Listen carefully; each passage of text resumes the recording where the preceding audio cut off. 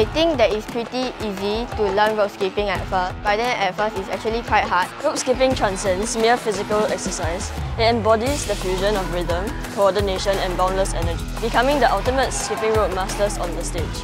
It's like when you practice a new skill and you finally succeed, you're like, wow, okay, I managed to do this. Since I have learned a lot of tricks and mastered some of them, I think that it's very satisfying for me to do them. I feel happy when I manage to do a new freestyle routine.